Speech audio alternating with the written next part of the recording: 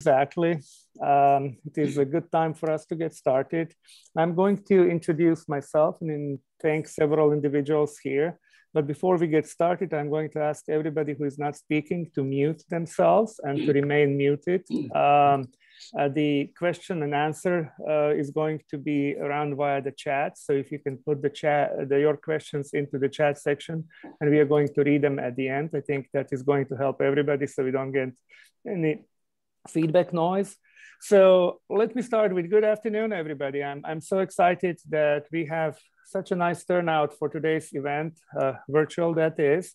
My name is Joe Mochnik. I'm the Dean of Libraries here at North Dakota State University. And I'm so excited that we have an opportunity today to share some stories and to learn a little bit more about Leo Kim, his tremendous work, and about the collection that the NDSU archives have been curating since the fall of 2019. So I would like to start with sharing some appreciation to several of the individuals here who have helped us bring this far. So I have noticed that my boss is here, Margaret Fitzgerald. I would like to start with thanking the Provost's office and the President's office for helping and shepherding this donation and bringing us to this stage where we are right now. I think that has been instrumental, and I think it's very much appreciated. I would like to then continue with my thanks and mention the Friends of the NDSU Libraries group. NDSU Libraries have established the Friends group last year, and in many ways, this may be considered as the inaugural event for the Friends of the Libraries group. If you are not a member of the Friends, this may be an opportunity for you to consider. You can find us on the website. You can reach out to me, to Lindsay, and we'll certainly be able to help you and connect. We believe that we have many friends. The friends of the group is kind of formalizing those friendship relationships and really help us move forward. So for the next group of people who I would like to thank, really, I'm going to start with the graduate assistant in the communications department. His name is Noah Peters, and he is graduating this spring. But he has been working with the NDSU archives and libraries since last summer.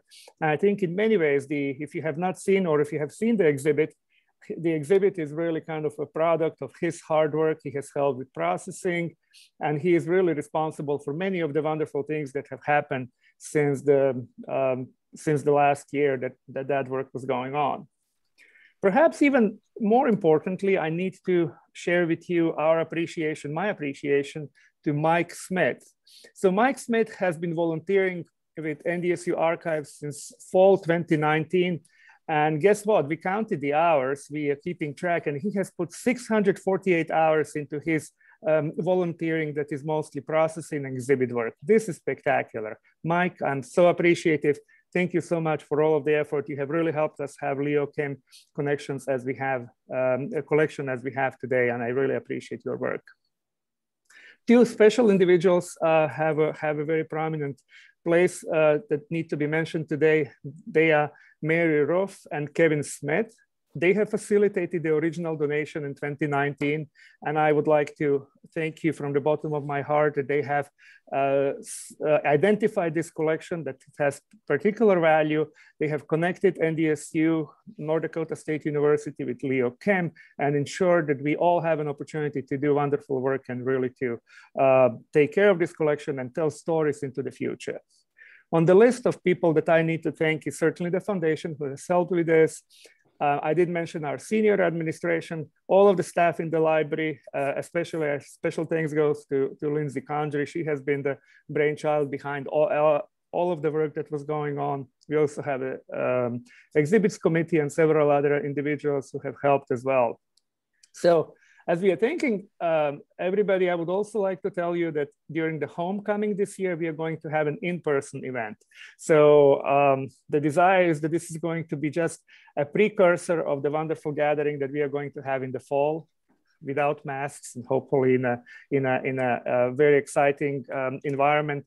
And I would like you to encourage to visit the main library here at NDSU because we are going to have Leo Kim's work on display. The display is scheduled to be opened in June, and we would like to make sure that you come, stop by, visit, and enjoy the exhibit.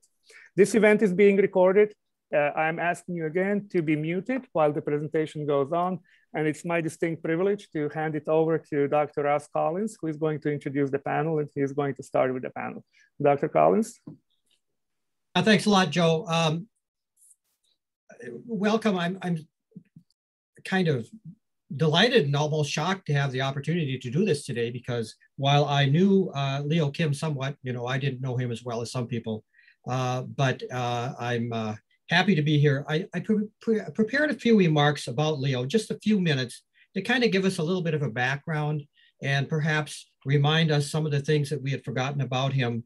And so I'm going to read that to you. Leo, as most of you know, was one of the region's most well-known and probably most well-loved photographers over 40 years. And I think he brought a unique background and a special way of seeing on a life that began in China shortly after World War II. He had what I call harrowing and difficult circumstances in his early life, living in Hong Kong and Macau and Austria. His parents were actually Korean before deciding to move to the United States. And Leo said he targeted Fargo because North Dakota have a reputation for a more reasonable standard of living, and because NDSU tuition was also reasonable, and the state was noted for its wide open spaces. And I presume that Leo probably had very few experiences with empty space, having made his way through the dense populations of Asia and Europe. Leo brought photography experience from Europe to his time at NDSU when he worked for the Spectrum and the Yearbook. He moved on to the Forum and became part of one of the region's top photojournalism teams during that era. Leo left the newspaper to pursue a career in commercial photography that brought him really to the top of his field. He had a reputation for meticulous craftsmanship, both behind the camera and in the darkroom. In addition to the 35mm format, Leo worked with the large format cameras, the things that require patience, special care, and a thoughtful, methodical approach to making images. Leo moved his commercial business to Minneapolis area, living in St. Paul, but he clearly never lost the lure of the North Dakota prairie, and in the 1990s returned again and again to capture the haunting, empty serenity of rural America with his large format camera. His images became a book published in 2003 called North Dakota Prairie Landscape. In 2010, Leo refocused his work on his urban environment, publishing St. Paul Serenity. And while the photos are from the city, they do evoke, I think, the feeling of a timeless serenity, even in the urban density. Leo tragically was diagnosed with a brain tumor that cut short his storied legacy, and he died in 2019. His extensive collection was donated to the NDSU archives. It becomes part of NDSU's growing specialty in regional photography. And I'd just like to point out that I encourage other area photographers to consider donating to the NDSU's collection. I would like to see the NDSU collection grow to be one of the nation's premier archives of photography, and I think we can do that. Fargo has a legacy of producing great photographers that goes back literally to the beginning 150 years ago. So I'm going to introduce the panelists, and then I'll ask them to talk a little bit about how they knew Leo. I'll do it in alphabetical order. Colburn Hvidston is a retired Forum photo chief and former president of the National Press Photographers Association. Dan Koeck is a retired NDSU University Relations photographer and well-known freelance photographer for many national publications. Dave Samson is a Forum photojournalist whose work has won many regional and national press photography awards. Dave Wallis is a retired Forum photographer whose work spans nearly 50 years, maybe more. He was an NDSU student who first met Leo during his time at the university. So I'll begin by asking the panelists a little bit of how they knew Leo, and we'll consider Leo's influence and legacy and some of the challenges that Leo faced. And the panelists will talk for about 35 minutes, and then we hope to have an opportunity for questions from our virtual audience. So maybe I'll begin with Colburn in alphabetical order and ask how you came to know Leo Kim. I'm on mute there. Well, I came to the Forum in 1968 and shortly thereafter took over the management of the photo department. And in the early to mid 70s, Leo joined our staff, and I got to know him very, very well. We actually shared Sunday dinners together fairly often. I think my wife was a better cook than Leo or something, I don't know. But anyway, there are several things I remember about Leo, and the main thing I remember about him is foretelling of where he ended up or what he is known for. Because when he was at the Forum, he was very unsettled about the fact that a photojournalist documents. A photojournalist does not create or direct. They document creatively and skillfully, hopefully, but they document. And so Leo had to go out and shoot this, that, and the other thing, but everything that he had to photograph, he had very little control over. If the light would have been better at 5 o'clock if he was outside and he had to take the picture because what was happening was at 3 o'clock, he couldn't wait till 5. And this was kind of unsettling to Leo. And so he was there were several pictures, of course, that as a journalist at the Forum he took that he had control over to the extent that he was happy and satisfied with. But this was one of the things that I do remember about Leo, and we talked about it a few times. Another thing I remember about Leo is that I sent him on assignment to Minneapolis, where he eventually ended up, but he came back on the airplane and came running into the Forum and he says, "Don't do it again. Don't ever send me down there again. I don't want to go back there again." And what had happened is that he was all upset because he had been, I guess they call it, profiled and gone through every roll of film and every camera and taken his lenses off. And he'd had a terrible experience on that particular flight. And it was very, very upsetting to him. Well, another thing that I recall about Leo, this is after he left Fargo and was working in Minneapolis, and he got this assignment from the twins to photograph Calvin Griffith. And Leo liked taking pictures. My impression is that he liked taking pictures of things more than of people, but he liked photographing people too. But Calvin Griffith gave him 10 minutes for this assignment. That was it. And Leo liked having more than 10 minutes. So when Calvin Griffith arrived at Leo's studio, Leo had a very, very attractive and distracting hairdresser to take care of those needs. He also had a tailor there. Calvin Griffith arrived and Leo's mind was disheveled and needed care. And so I don't know how long the take took, but Leo told me that the hairdresser and the tailor worked on Calvin for a good 30 minutes before they even started the shoot. So that's one of the stories that I've always remembered about Leo. I've got a couple other things here, but I think I'll let some other people. Okay, well, why don't we move on to Dan, because alphabetically he's the next person on. So Dan, would you like to talk a little bit about Leo? Sure.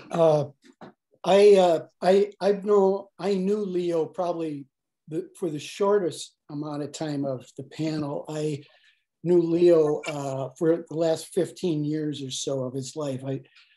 Before he published his book, Prairie Landscapes, he had a show of 35 images that were eventually ended up in that book. He had a show of them up at the North Dakota Museum of Art. And I was invited by mutual friends, Eric Hilden and Jackie Lawrence, who were photographers at the Grand Forks Herald at the time, to come up and see the exhibit and visit Leo. Leo often asked to stay at friends' homes when he toured the state. Leo was always in a financial crunch, so he stayed with a lot of people across the state. And he was seen with the Hildens at this time. And I went up and Leo and I just hit it off right away. We had a great evening at the exhibit opening, but we also visited Father Sherman, who at the time taught sociology at NDSU, but he was also a pastor of St. Michael's Parish in Grand Forks. And it was one of those, it was a winter night, I remember, and there's big wet snowflakes falling. And remember Trumpet just trying to walk through the crunchy snow up to Father Sherman's rectory and knocking on the door and not knowing whether he was going to answer or not. It took a long time, but we sat around, and I think there was some alcohol drunk that night in Father Sherman's. I'm not sure exactly the details of that, but it was a long night. It ended up at Sanders 1907. After the opening, we all went over there, and we were given a chef's table in the back and served food until after hours. So that was the night I met Leo Kim, and it'll be one I'll always remember. Start of a long friendship. I ended up visiting him when he moved to Minneapolis. He lived in the California building for a while. I visited him there in his studio. And then when he moved to St. Paul, I visited him at the Tilsner building, another warehouse that was a place where artists lived. And we had a lot of phone conversations. And Leo would visit me when he came to Fargo. So that's how I knew Leo. I have other stories, but we'll tell those later in the show, and I'll let the next person. Okay, thanks, Dan. We have two Daves here, so I'm going to call them Sammy and Wally. Yes. Sammy, would you like to talk a little bit about Dave Samson, about Leo? I met Leo when I was 19 years old. I had just finished the commercial art program at Moorhead Tech. And apparently he was looking for an artist to do some artwork for a crystal sugar project he was working on. So he contacted the school and got a hold of my instructor, Tom Kavanaugh, who gave him my name. And so kind of out of the blue, Leo called me and said, oh, I need someone to do this artwork. So I was 19, still living at home. He came out to our farm, you know, and I showed him the animals and whatever, and he kind of showed me what he wanted. So I worked on this illustration, and he paid me $300, which at the time was big bucks. And he'd stop out like a couple times a week just to check on the progress of that. And I found a copy of that. Cool. Drawing that I had done. It was for a promo piece for Crystal Sugar. And then after that, he asked me if I would kind of be his gopher, runner, assistant, darkroom guy. So that was great. So I worked with him at the Block 6 building, and he had me reprint all of his contact sheets, make prints for him. And then through that, we did some other promo type pieces, and this is the days before internet or whatever. So this was his flyer piece that he came up with that we had worked on together. And then it's kind of glossy. There you go. So there's some mailers that we worked on. And then another project we did a album for the Johnny Home Band. So we'd go out and he would shoot all the live photos, and then I did the layout, and I did the type on the back, but that was with actual rub-on type letters. So everything was pretty old school. And then during lunch breaks, I got to meet the great Dave Wallis and Bruce Crumby would come over for lunch break. So I'd always kind of, followed their work a little bit. And Leo kind of encouraged me. So he had a great Nikon F2 and his 180 millimeter lens that he let me just borrow whenever I wanted to. And so he kind of pushed me into that direction. So I had no idea that I was going to go that route. So he also saw a little bit of potential in me, which was kind of nice. He talked me into talking to Colburn to see if I could shoot some sports part-time. So that kind of panned out also. So I worked with him for a year until he moved to the cities, but we had an office in the 6th floor of the Block 6 building downtown. Thanks, Sammy. Wally, that is Dave Wallis, has probably known Leo, probably knew Leo longer than most of us. Wally, you want to talk a little bit about Leo? Yeah, I can remember the very first time I met him. I had, well, actually, when Leo first came to the United States, he ended up in Wahpeton, which is where I was in high school at the time. I was a senior in high school, and he was a freshman year at, he was an older than average, student until he could get into NDSU the next year. And I kind of followed him. I was 1 year at science after high school. And then I came up to NDSU in 1971. And I think I had seen some of Leo's photos and work kind of through Jerry Richardson and other publications. And somehow I think it was Jerry was the one that told me I should go see Leo about taking pictures for the NDSU publications, the Spectrum and the Annual.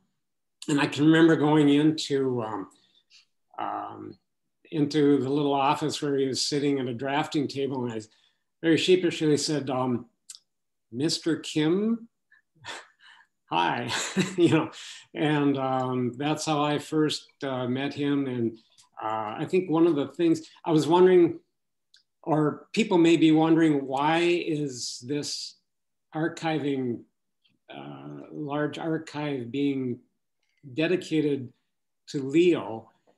And I think it's,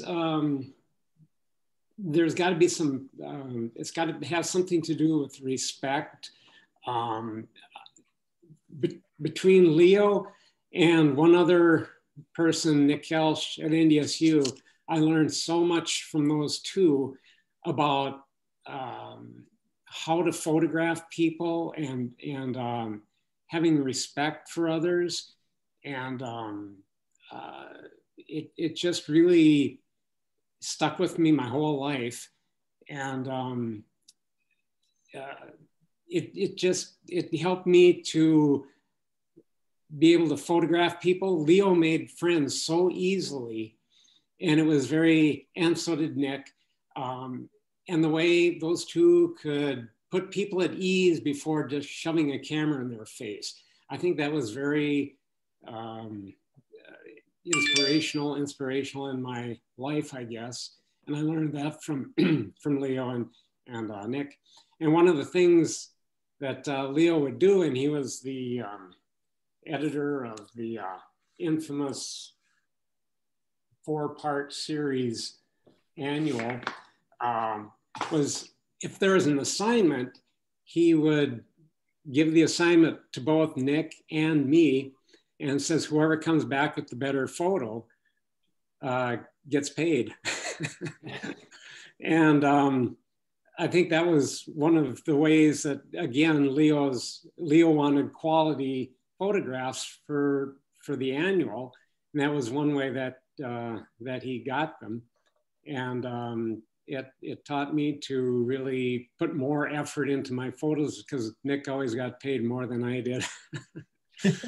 And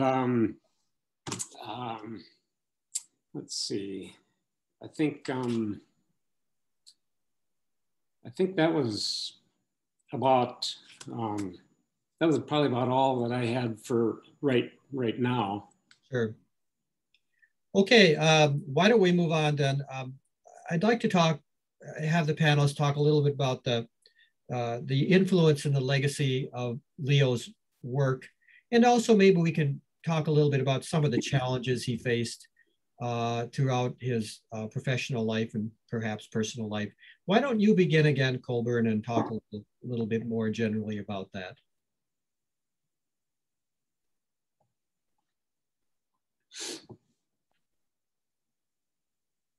Well, I'll tell you, I didn't see Leo as much as some of the other folks on the panel in the latter part of his life, but I did see him every once in a while because my sister lived in the Twin Cities.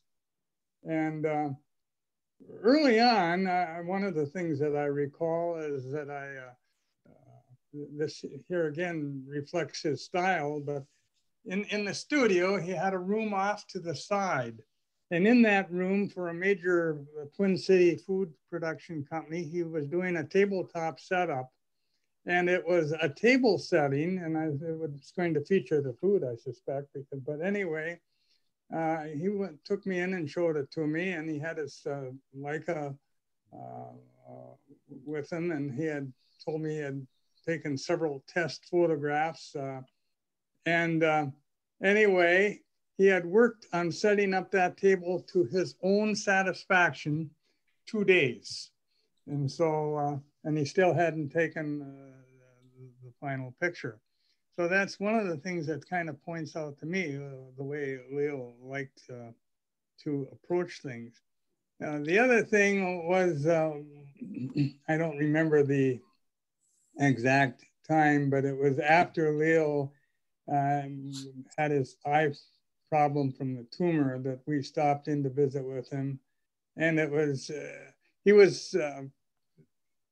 Jackie and I were both with him, and he was in fairly good spirits and so on, but it was really disheartening to see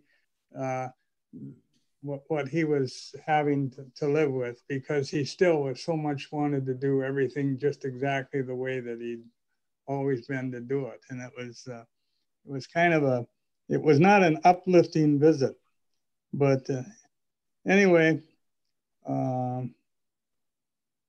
the other thing I wanted to mention, because I've still got them and I still wear them, but I came back from an assignment in Minnesota in the cold of winter. I think the temperature had gotten down to 20 below, and oh, my hands were so cold, and I don't know how we kept our Nikons working in that weather. But anyway, I complained about it. I'm a person who lets everybody know how cold I am. And I complained and I complained.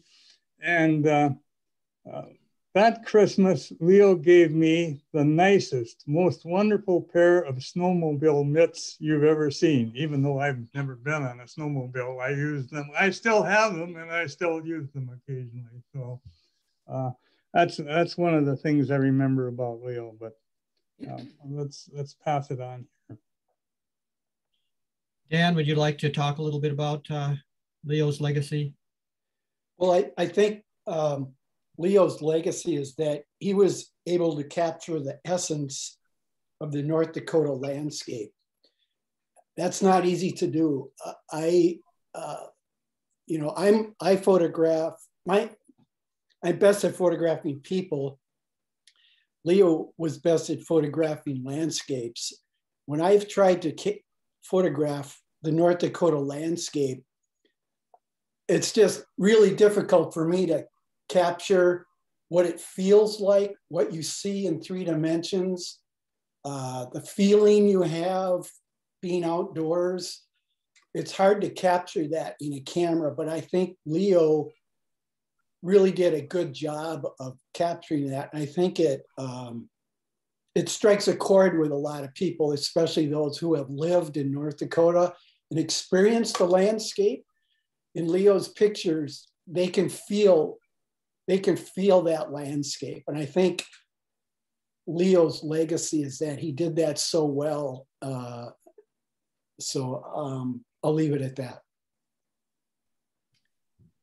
Sammy, you have, can you make some comments about Leo and his legacy? I got to see how detailed of a person he was and how hardworking he was. There were often times I would show up there in the morning and he'd already be there. You know, I could never figure out how he would beat me to the office, but turns out he slept overnight there sometimes. And for instance, we were doing a photo shoot of a computer, not a chip, but a computer board, but he wanted to make it look like it was in outer space. So like Colburn said, he spent a whole day just doing the setup, and then we would take some fishing wire and hang this chip up. And then he took the black backdrop, and then I had to light it from behind. And then he would poke pinholes in it to make it look like stars. So I just would see, you know, how long he would take just to do one photo. And he was just super meticulous on everything, no matter what the project was. Another project, he did a little flyer for his church at St. Anthony's. And to get the right color, he had me go out there with the PMS swatch book and hold it up to the brick. So then I came back and told him what the exact matching color was for that project. And I went on a couple other photo shoots. One of them was at Dynamic Homes down in Fergus Falls, you know, and that was another 14-hour day, whatever. Yeah, so I just got to see how hard worker, you know, how much he really got into his work. Right. Wally, did you want to comment a little bit on that? Well, as far as kind of his legacy, I guess the one thing that just really stands out for me is, you know, like everybody else has mentioned, how particular he was with compositions, and he used he liked using the larger format cameras, the Hasselblad 2¼ and a Sinar F 4x5 view camera.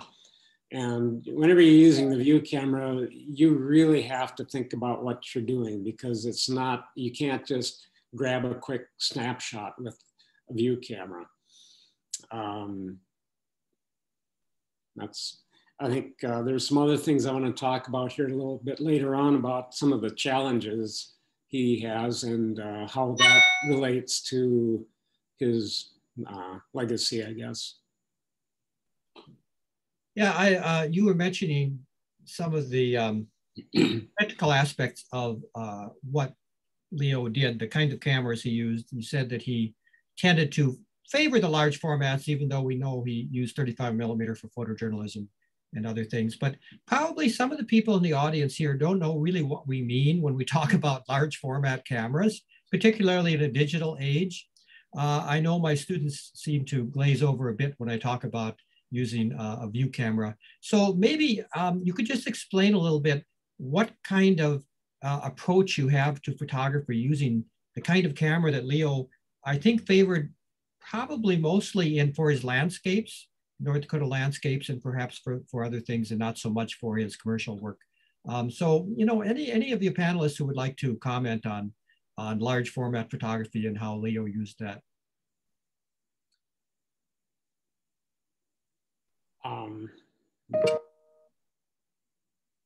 I haven't had any experience with it, so I have to pass on this one. Yeah, I haven't had a lot of experience with it either, a little tiny bit, but not extensively.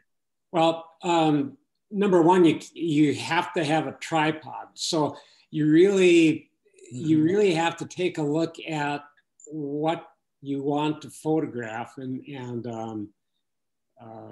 kind of like the Ansel Adams approach. You know, you kind of have to see the photo, and then because it takes a lot of work to get the view camera on the tripod in the right space, in the right position. So there's a lot of work involved in that. So the pictures you make when you're using a large format camera, you really have to think about what you're doing. And I think that was one of the things about Leo is, of course, the way he kept quality and the image in mind. Yeah, the large format really fit Leo's personality. Another thing with large format is you only get, Leo worked with film, and so you only get a few exposures often when you're photographing landscapes. There are a lot of stories out there I've heard of how Leo would just stand there and wait for hours for the light to be just right, because all you can do is adjust the camera. You can't adjust. You know, you have to wait for nature to give you the shot. And Leo would wait for hours to take those 3, 4, maybe 5 exposures.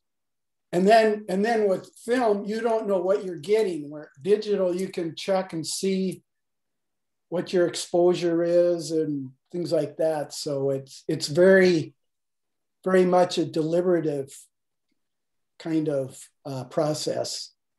I just pulled up this image in the online exhibit here of Leo in his car here, and you've got his camera set up in the train image that he took.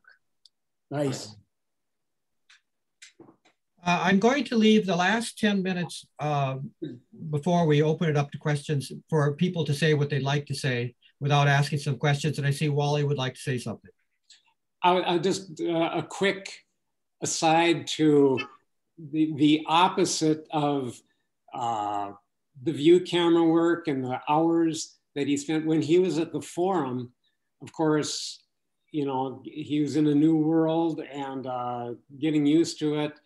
And one of the stories, one of the things that he was supposed to shoot a baseball game, an American Legion baseball game. And there again, he was trying to figure out where to shoot it. And he's using the smaller 35 millimeter camera, which is, you know, very easily moved about and positioned and everything.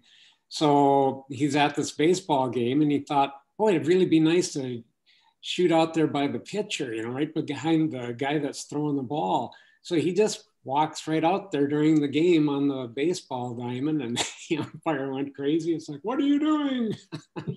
And kicked him out. But Leo just was trying to get in the good spots.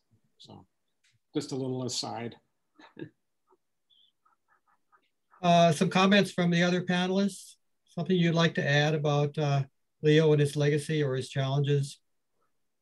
Well, that story Dave points out the challenges Leo had as an immigrant, an Asian immigrant who stood out, you know, in North Dakota, and the culture, how he had to learn the new culture.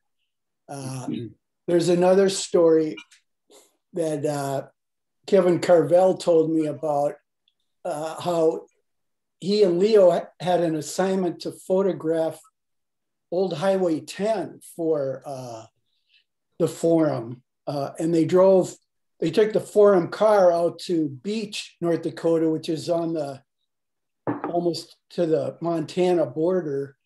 And they stayed at the hotel that night, or they booked the hotel, and Leo wanted to borrow the car to drive out and take a picture of the sunset that night. And when he came back, there were some problems with the car that Kevin noticed. And he said, Leo didn't have a license, and he really didn't know how to drive a car at this point. He had probably driven with the emergency brake on, or, you know, the wrong gear or something. So here's a guy, he didn't even know how to drive a car.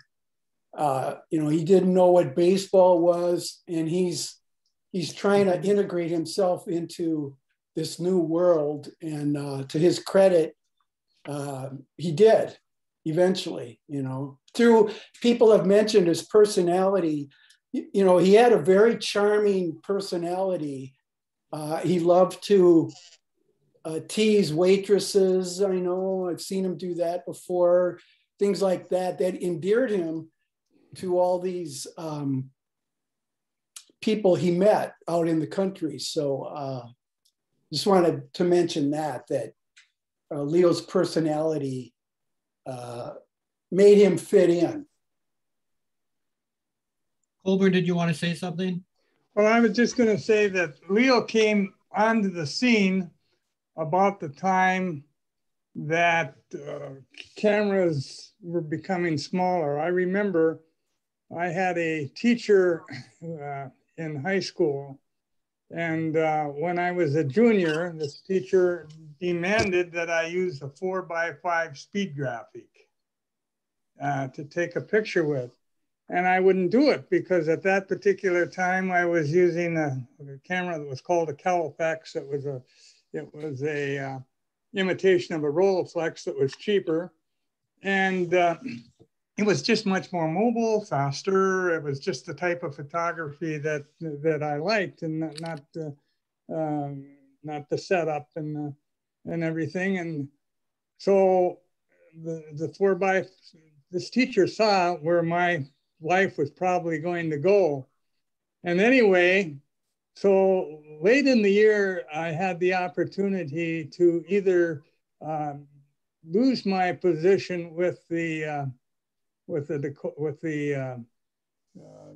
student newspaper, or to take the picture as she required with the 4x5 speed graphic. So I took the photograph, and when I was a senior and left school, she said, "Now someday you'll be able to say that you at least used a 4x5 camera." So that was the kind of the type of camera that the folks are referring to when they're talking about the view camera. Not quite like that. The view camera is even more difficult to use. But so anyway, just Leo came in when 35 was being really exploited in the industry.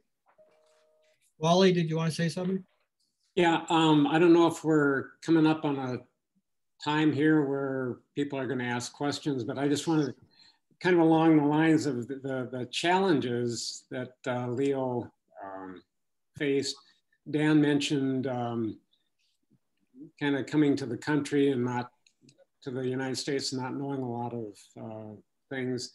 You know, the challenges he's always had challenges in his life that he's always overcome. He's always been, that's one thing that I'll always remember him for. And toward the end there, after his tumor and he lost eyesight in his right eye, you know, he was still going out to photograph.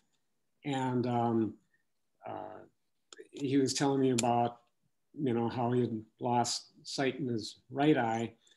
And I asked him something about the book, or the book that he was working on. He says, yeah, he said, I think for the next book, I'll just have photos on the left-hand pages. You know, that's kind of an example of even faced with, you know, a photographer going blind, as bad as that is, you know, for his ability to make jokes about it is another thing that I will always remember Leo for.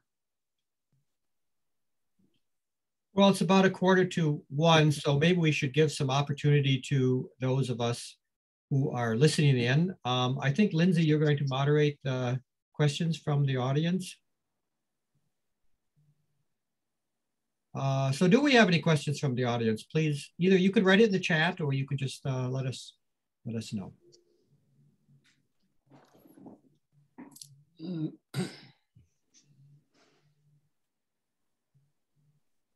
Well, while we're waiting, I have one question that I didn't get a chance to ask, and that is, Leo's work shows a reflection of something that I think many of us seem to have forgotten in photography here in 2021, and that is the thoughtfulness of taking a picture. And I'm not sure if people really understand what it's like to have that kind of sitting back and a sort of a vision of what you want and thoughtfully composing that in the camera.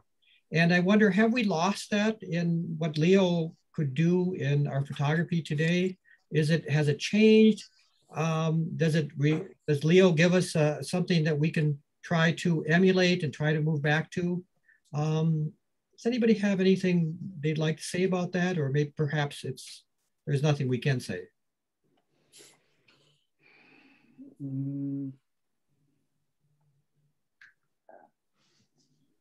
I remember the old joke about 100 years ago, you took 10 pictures and 2 of them were awesome. And then in the 35mm age, you took 36 pictures and 2 of them were awesome. And now in the digital age, we take 2,000 pictures and 2 of them are awesome. It doesn't change. I have some questions in the chat. Lindsay? Yes, the first one here we have is, what is your absolute favorite picture of Leo's and why?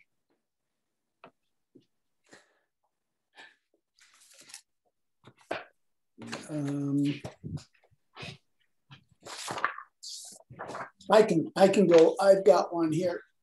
I like this one. This is mine. Okay, well, I like this one because I have, as a photographer, I've tried to take that image many, many times, waiting for the sky, the rain, the beautiful sun and clouds and landscape. And I can't do it. And Leo can, and I think that's one where it shows his patience, he saw the picture developing, the weather developing, set up this heavy duty equipment, and got just the right moment, and printed it immaculately. And I have a frame print in the next room of it.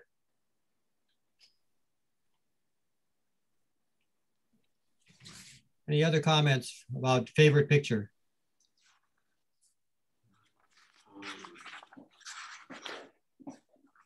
There's just such a variety. Of course, I've known Leo over the many decades, and the subjects of his photographs have changed so much that I've seen so many different types of his photos that it's really hard for me to remember any in particular. I can remember looking through he saved tear sheets, which is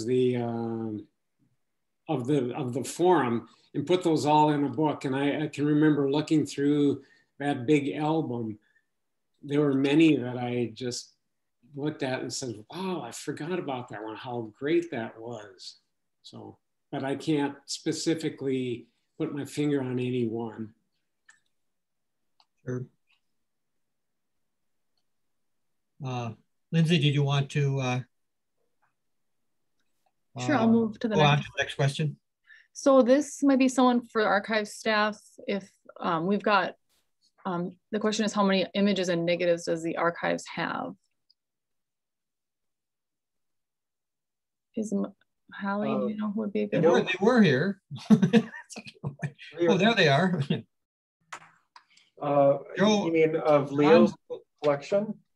Yes, they want to know. So we've got the archives group out there, I see. And so, yeah, the question is, how many images and negatives do we have in the collection for Leo?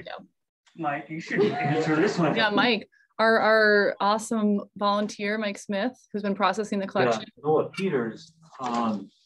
Noah Peters did make a comment on it, and so I'm just going to go off the memory here that, oh, am I on mute? Nope, you're on. That there's about 11,900 slides, over 4,000 prints, and the negatives are in the 15 to 16,000 that we have here. Thanks, Mike. Yep, so you can see why it's taken that many hours for him to do. 648 hours and still going. Yes, it's been really, we've really been thankful for Mike's awesome work he's been doing out there. So the next question that we have is, do you think, for this one would be maybe for the panelists, do you think that Leo would be surprised by the attention that his work is receiving now?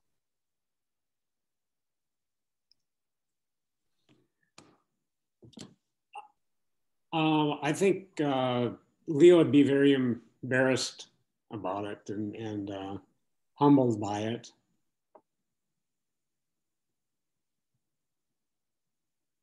I agree. Leo had a humble nature to himself.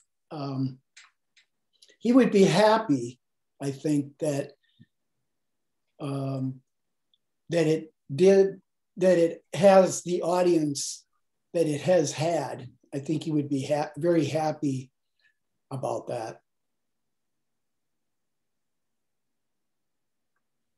Now, one thing I remember about Leo, and I didn't know as well as you did, was his modesty.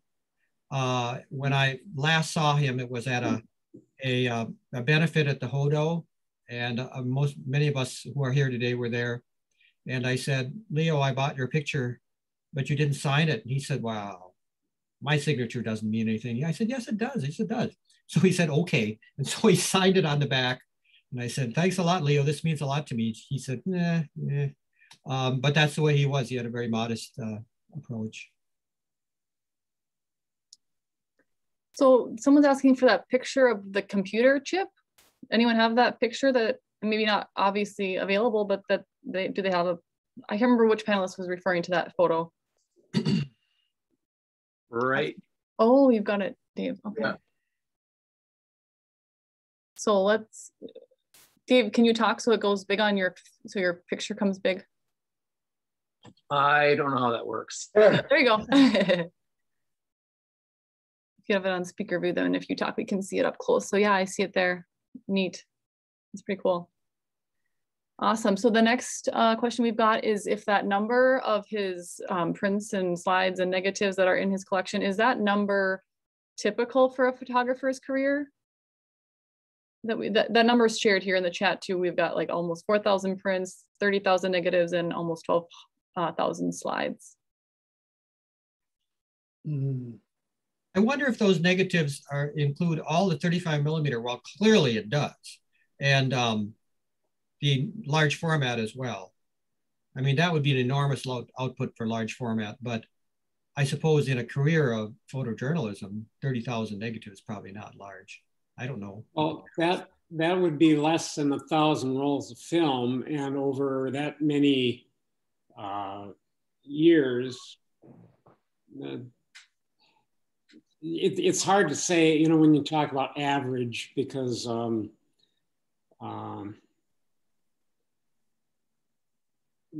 I don't know, it's probably small when you consider a photojournalist taking 35mm film over 30 to 40 years.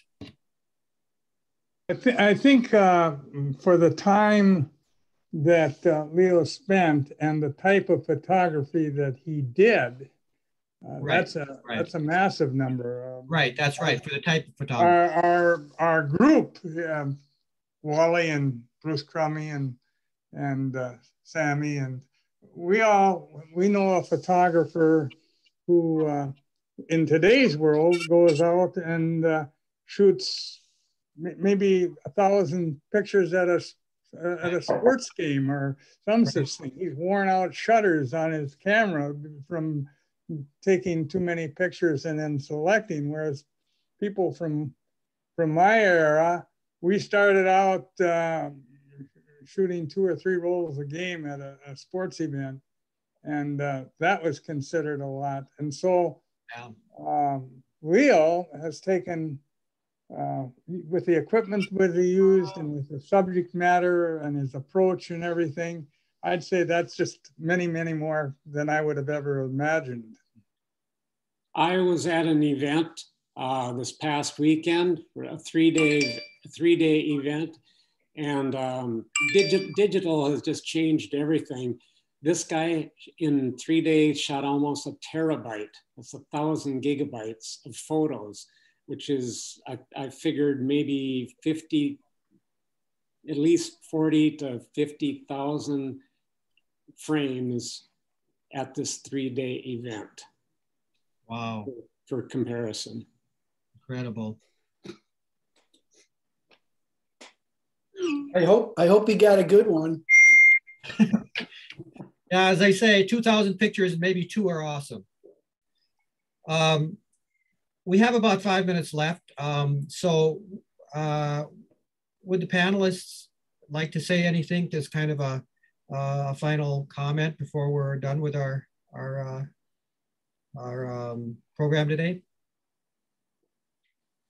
I can just start. Leo was such a great guy and had so much influence on me that I wouldn't have never gotten into photography if it wasn't for him, you know, and he kind of took me under his wing. And like I said, through him, I met Dave and Bruce and Colburn, and he just kind of changed my life in a whole different direction. So if it wasn't for him, I wouldn't be doing this today.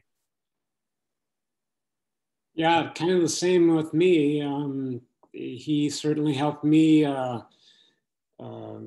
go off on a different career path. I was in architecture at NDSU, so.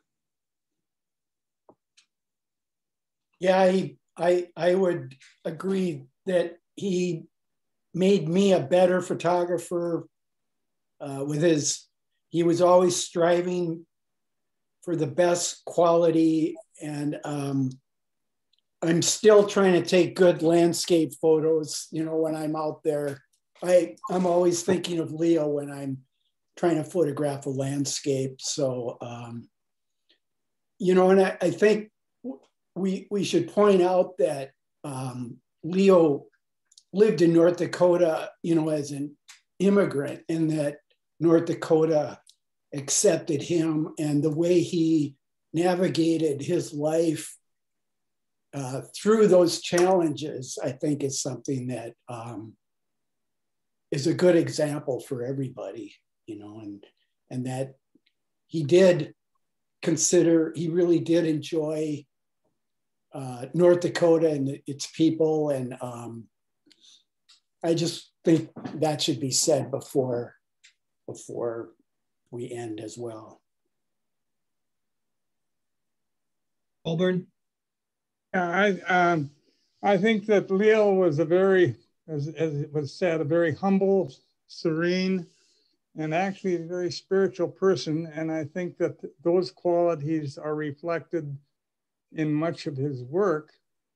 And I think that that NDSU did a magnificent job on putting this collection together, and I'm just very, very impressed with what they did. And I think it's a great tribute to Leo. Thank you. I would like to kind of add my appreciation to everybody. We are right on time, 1 minute before 1 o'clock. Perfect work. Thank you so much.